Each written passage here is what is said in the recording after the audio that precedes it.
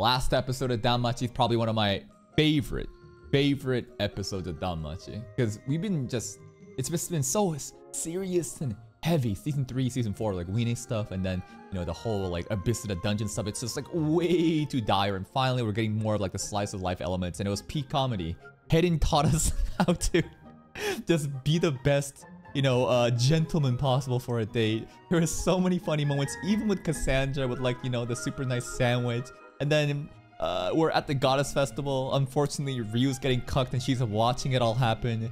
Seer is on a date with Belle and Belle is just so professional, but Seer doesn't like it because Seer wanted to go on a date where she's in the lead because Belle is this like, you know, cute little submissive boy that the girls kind of want to tease, but he's just being too good and she's like, what the fuck's going on? This is not what I imagined.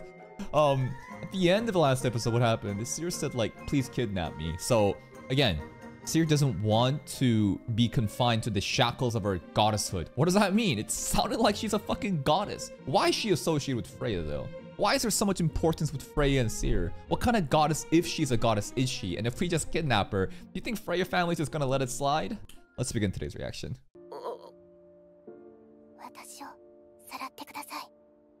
Where would we go? You wanna join my party? I feel like if I did that, Hayden would kill us. Older partner is today's title. This is all Freya's minions. And this guy's pretty important. Hestia. Yup. She just found him. Around the corner. I forgot how supreme Ai's Valence, whatever her name is, the side boob. Oh my god, this outfit is crazy. That extra line that just peeks out here from JC's staff is just...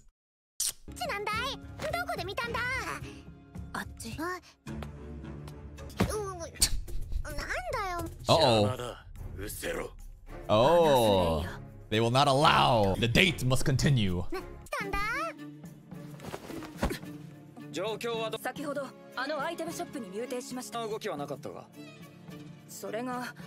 Luggage. Are they getting to run away? They're packing to run away. Okay, okay. Damn, they're so prepared with this shit. Nani?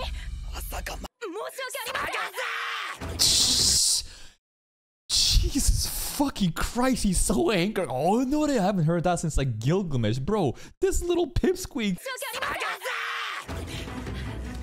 The cat girl spot. I love how everybody is so invested into this date right now. It's not just like Freya's group either. Like all the bar tavern girls literally just fucked off too. Everyone is watching. Ice and Hestia too.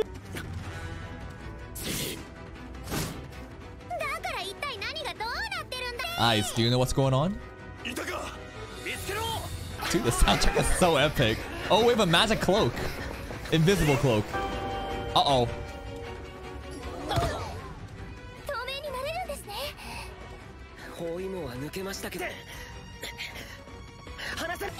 Squee, I love this. I think that, I don't know. It feels like she's just living her fantasy right now, right? I wonder if she truly believes that she can get away, but it just feels like this is like the fantasy that she's always dreamed of, like someone taking away, getting away from the responsibilities of goddesshood. He's having a lot of fun. Ooh. That jump was pretty funny. So cool. You're the girl, don't you dare blush. Oh, bro, it would have been so diabolical if this girl blushed right now at Belle while they were on a date at the same time. Seer's having so much fun. Don't you realize what kind of fucked up situation we're in, though? I think she does know.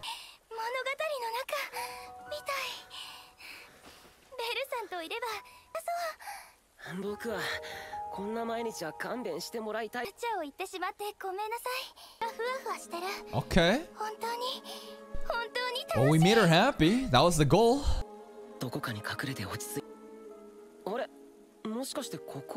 Where are we at? I have no clue where we are.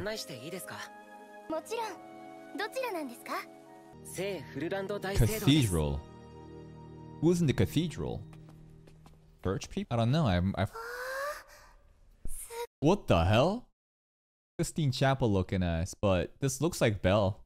The painting in the top of the church right over here, this really does look like Belle. And then there's a girl. Wonder if this is supposed to mirror these two right now.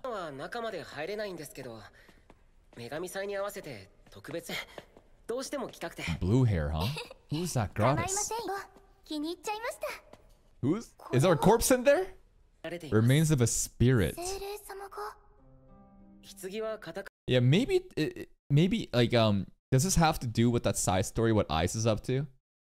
Is that an OVA or is that like a fucking movie shit? I don't know, but this painting at the top that looks like very, very important. This is a spirit though, but the archives of the remains of an Undyne have been kept safe here for thousands of years. Undyne, huh? Can we then assume that the blue girl that we see in the painting is the Undyne?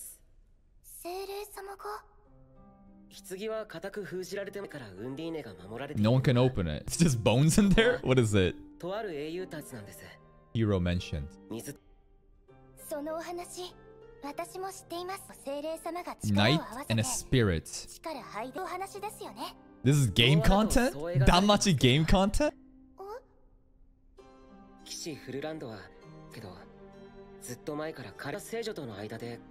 Oh no, it's a love triangle! The Undyne spirit. She got cucked by a sister of the sainthood. There's like a church girl. What does she look like? Wah wah. The spirit lost, man. She got cooked. Oh, you. Spirit's fucking yandere. Okay, okay. He killed her. I don't know. She saved him? Alright. It was like love story, got cooked, yandere, but sacrificed herself when monsters attack, so she redeems herself by the end. Even the girl, the saint girl is crying. I wonder how this story will parallel Belle and the characters that exist in this show. Do you think Seer is supposed to represent the Undyne or the Saint? Is I supposed to be one of those girls? But there's only two girls here, and there's so many fucking girls. But maybe it's Seer and someone else. Maybe Seer and Freya. Maybe it could be Seer and Freya, and Belle is the, you know, full under some shit. Alright, don't fuck up, Belle. It's a message for you. Or another church should be made. What was the point you're trying to make with all this? It's not for you guys, it's for us. It's exposition for the audience to give a mythological heroic tale that's gonna parallel the events that's gonna happen with Belle and Seer probably.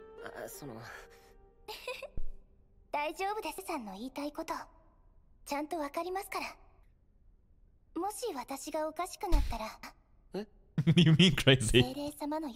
Okay. This is a flag. I'll probably kill you. I don't know. I'd save you. I'll figure out a way to save you. What a hero.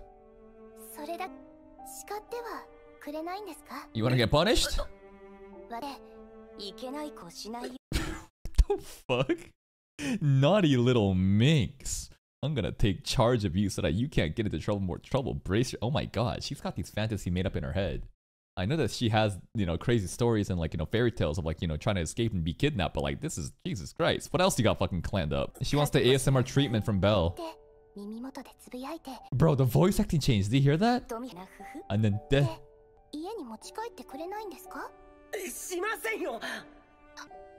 we're making a big ruckus in here. Maybe a bit too kind.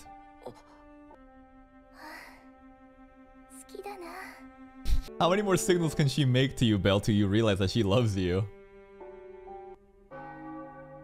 I wonder if Seer is gonna be the Undyne. At this point, it looks like it's being set up that way, and Freya's gonna be the other girl, right? And Seer's saying, what would you do if I went crazy? The Undyne kind of went crazy, right? But ended up sacrificing. So is she gonna die? But Belle, the difference with Belle is that he is a hero. And he, even though the impossible happens and you're only given two choices, he'll just take both, right? He's always done that. So I'm sure like maybe the story will follow that path. But Belle will figure out a way to save everybody and get every girl no matter what.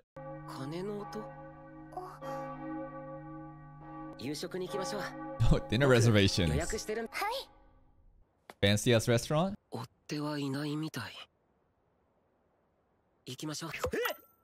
She gone.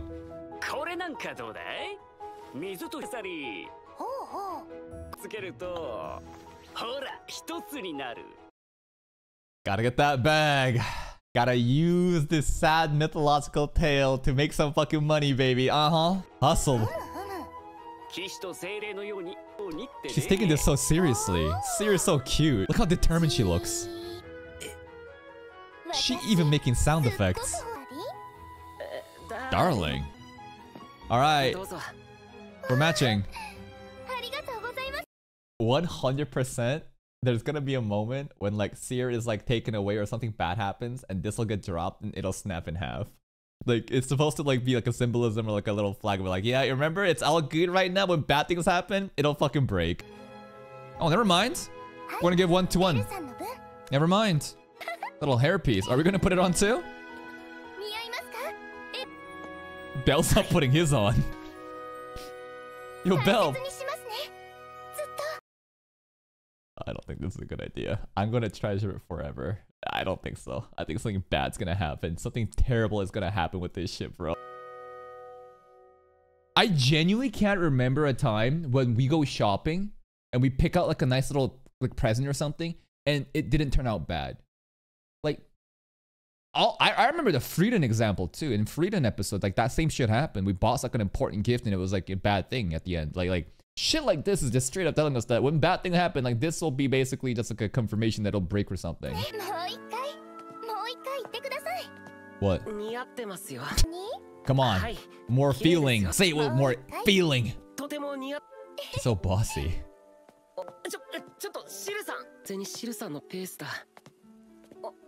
Damn, our restaurant's in a fucking ship? We got a fancy ass yacht restaurant?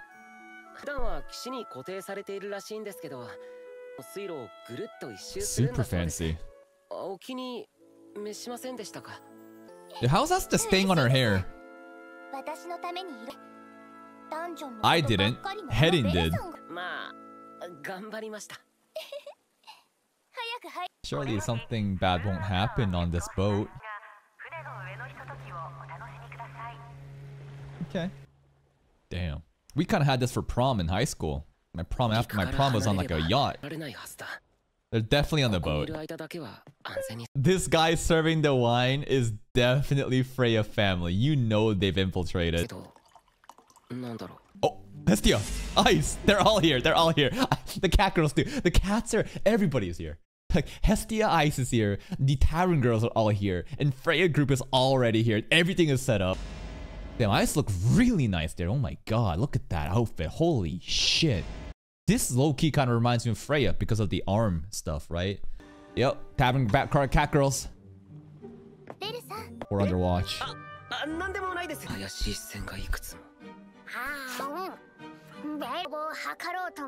did they know? Ice is such a glutton.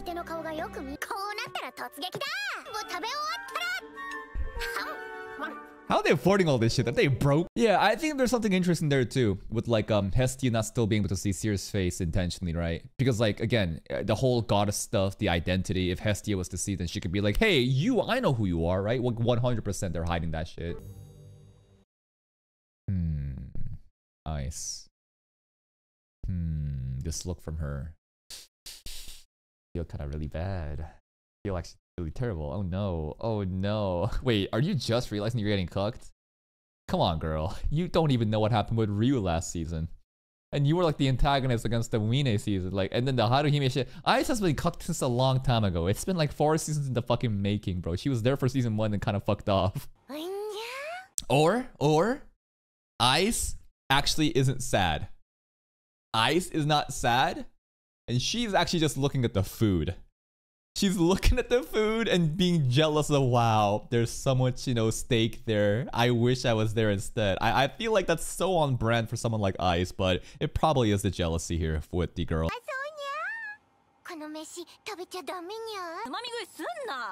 How did they fucking get a job here after leaving the tavern, bro? Exactly! They literally dropped. They bailed out on Mamma Mia. And they're just fucking working another job on a ship. Ryu. Oh no, Ryu. How is it possible for this many girls to get cucked at the same time of one date? Hestia is getting cucked. Ice is getting cucked. Ryu is getting cucked. You know, like you could basically say all the Freya's families upset at Belle that they're taking Seer to. Freya's pretty much getting cucked to. Everybody! Everybody! No dialogue. We're gonna have a little bit of a fancy music playing with like a montage scene. They still eating, holy shit. Are you? And what's that relationship, girl? Hell no. But the bet was literally, hey, Freya was like, listen, you can go on a date, but if your identity gets leaked, it's over for you. That was the deal, right? Is she betting on that Freya will never find this out? You can't tell.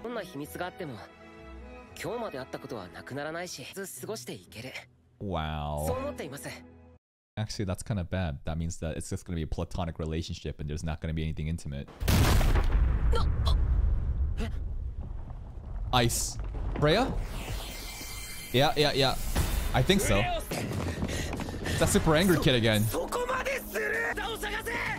Dude, he just has so much like short man syndrome.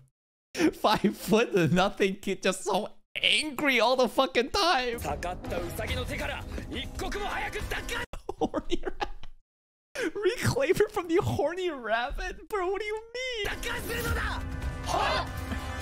Ruining everyone's dates, man. This is terrible. What a bunch of meanies.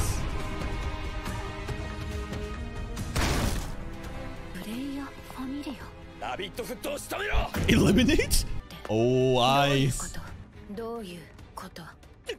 He acknowledges the sword princess.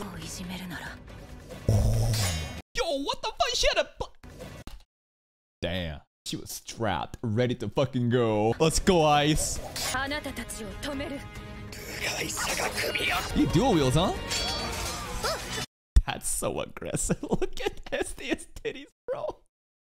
Hestia's titties just on the fucking floor.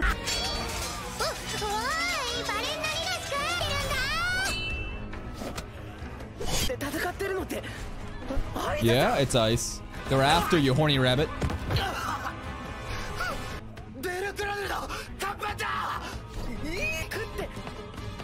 You're gonna jump off the ship? Oh, she knew. Yeah, of course she fucking knew. She calls up for Ryu immediately. Let's go, Tavern Girls. Yo, I hope that Mamma Mia shows up too. I want to see Mamma Mia in action. Oh. Let's go, Cat Girls. Yeah. Yep.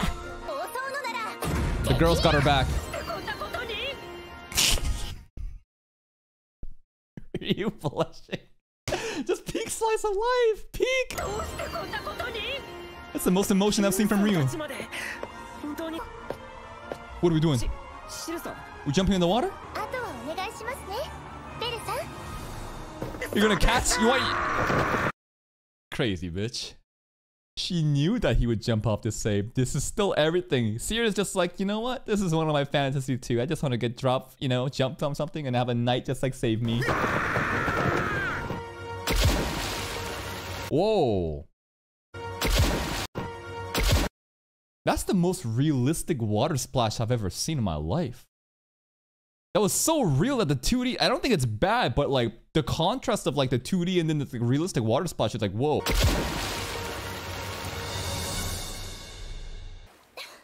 All right, we're all wet now. Wet t-shirt.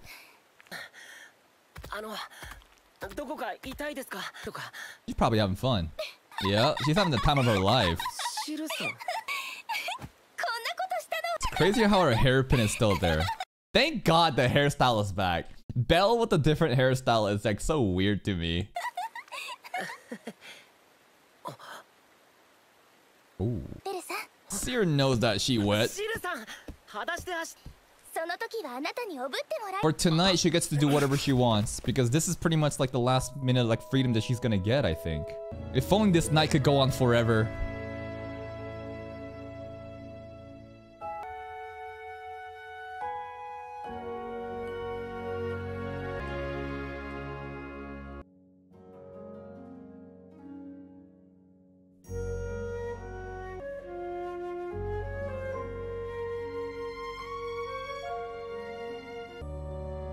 Oh, we holding hands.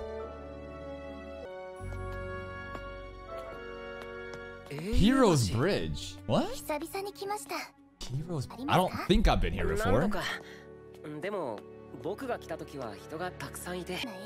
These are all like the past heroes that existed in Orario.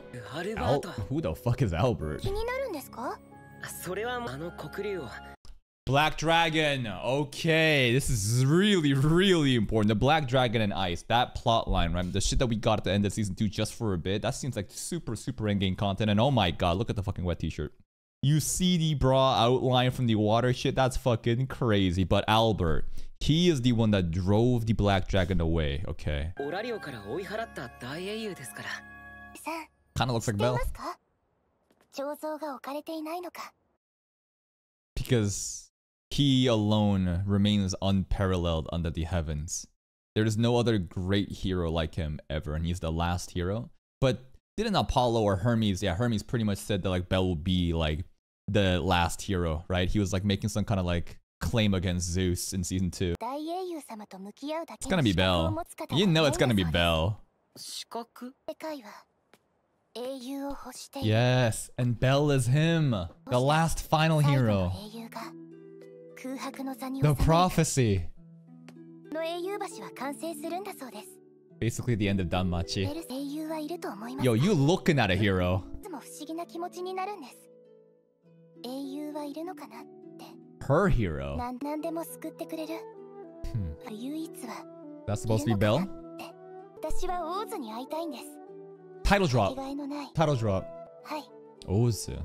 Her own hero. A hero for herself. A hero that can save her from the shackles of goddesshood. And is Belle gonna be that person? I don't know. Is Seer super, like, selfish for wanting this?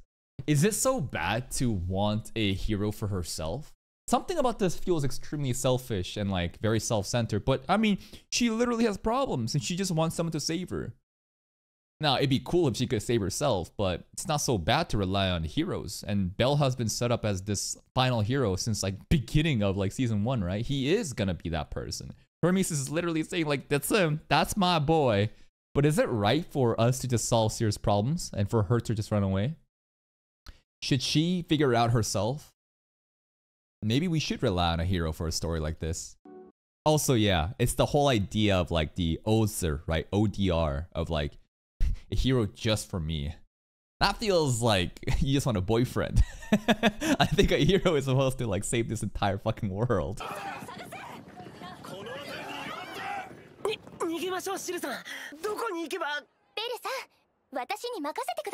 You will? The tavern? Hotel? Oh, we're doing it. We're doing it. Okay. All right. All right. The Seer's final in-game plan. She doing it. I mean, it's looking like it's... I think we're getting baited. I doubt it. Is she gonna pounce on the rabbit? Maybe she will, but I think that we're being misled to believe something. Obviously, what the fuck is gonna happen when we get put into one fucking room with a single bed and she's showering? Clearly, we're about to fuck, but I think something else will happen. And that is another episode of DanMachi. The date continues. It's still funny as fuck. Everybody in the city is pretty much looking out. Well, it's not everybody. It's Tavern Girls, it's Hestia and Ice, and the Freya Club, right? And an interesting note to make is that Hestia still hasn't seen Seer seriously, like her face to face. Why? Because obviously, if she does, she's gonna make a connection and be like, oh, you're that goddess or something, right? They're really hiding that from us right now. Kind of funny how Seer knew that the cat girls were all there from the beginning. Seer is actually just showing so much confidence and She's just putting her balls on the table. She's like, come on, girls. Come on, snap, snap. Fucking save me. And then she's like doing things like, you know, like jumping into the water and saying, I know you're gonna save me, Belle. Seer is being extremely selfish. But today is like perhaps the only day that she can be selfish. I think it's very intentional that Seer is, you know, doing all these things to have one final day of just freedom before she has to return to the shackles, right? She's been fantasizing about moments like this, and she even dreams of her own hero, ODR, Ozer, right? And that's how they pronounce it. And it's supposed to be a hero for herself, but is a hero really supposed to exist for one person? I think she's looking for a fucking boyfriend. And I think that Belle definitely will be the person that will slay the Black Dragon. And there's the whole plot set up with Ice, and I'm sure by then, Belle and Ice will become reunited, you know, since whenever we fucking left out with the romance ship there. And Seer, I don't know exactly how she's gonna play into this. She's pretty funny, right? We also got to know the lore of like the church stuff, like the Undying. So maybe that's some parallels of like Seer going crazy maybe, and Belle having to save her from the craziness, and Freya might be the other girl that gets Belle. I don't know. Freya's still cooking. Next episode we might fuck, but most likely we're getting baited. And that's it from me. If you're still here though, if you enjoyed this reaction, please like the video. Check out the other playlist for even more content. And until next time, take care.